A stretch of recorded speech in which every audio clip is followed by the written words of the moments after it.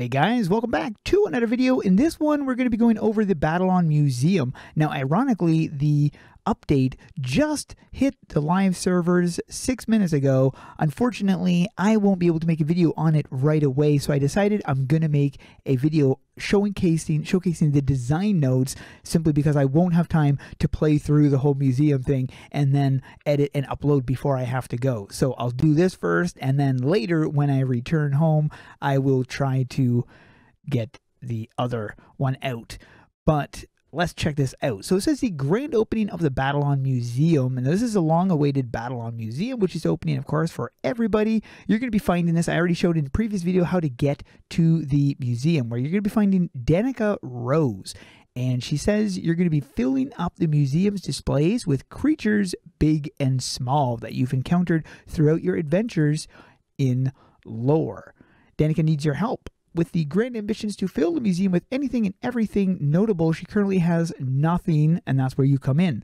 Talk to her to begin a quest line that will get you started in collecting moments.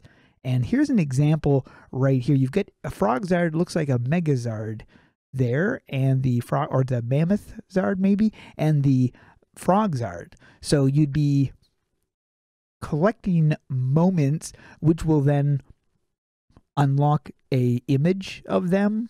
You might be asking, what's a moment? I'm so glad you asked. Moments are a new type of item being added to AQ3D. They drop off of enemies. Oh, okay, so there we go. They drop off enemies, being able to make museums. This is what museums are displayed.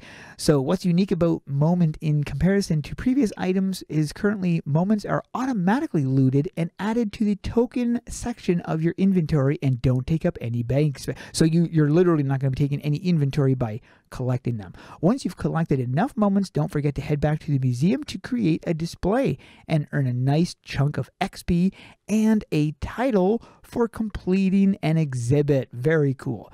A new layer of gameplay. The museum is intended as our take on a bestiary or monster log. That's really cool. Really, really neat idea. With that in mind, it's important to state you probably shouldn't expect to knock this out in a weekend. The museum is meant to be played at your own pace and more of a just an easier way of doing it. So this is something that you'd be doing while you're from it. So pretty neat idea. To get the blue cloak. This is the mythical blue cloak. Are you in search of a new fashion piece, the pinnacle of rare item collection? Just want a cool looking blue cloak? Well, if that's the case, head on over to Battleon, and just stated outside of Yalgar's Inn, you're going to find Clarion Dawn Forger. Speak to him and craft your very own best in slot cosmetic back item today. What the heck? Best in slot, but it's a cosmetic? That makes no sense. How can it be best in slot and be cosmetic at the same time? At the very low cost of just 5 blue capes. What a steal. So you need to have 5 blue capes in order to obtain the blue cloak.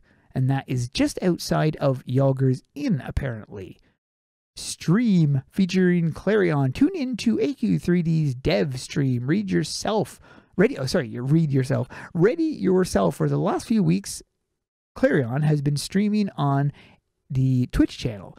Can you imagine it? Me and my trusty feline sidekicks adventuring and even sometimes questing across the third dimension every day at 6 p.m.